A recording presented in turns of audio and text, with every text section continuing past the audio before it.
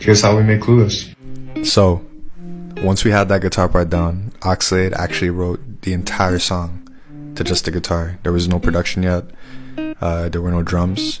He just did what Oxlade does and delivered. Here's what his acapella sounds like on the pre-chorus. This the way you did, oh man. I know if you explain, oh baby. So we finished writing the song, and I knew I loved it, but I didn't know exactly what to do with the production yet. So I put it away for a couple months and just thought about how I wanted to approach it. Eventually, I had this voice note idea for drums that I recorded, and this is what it sounded like.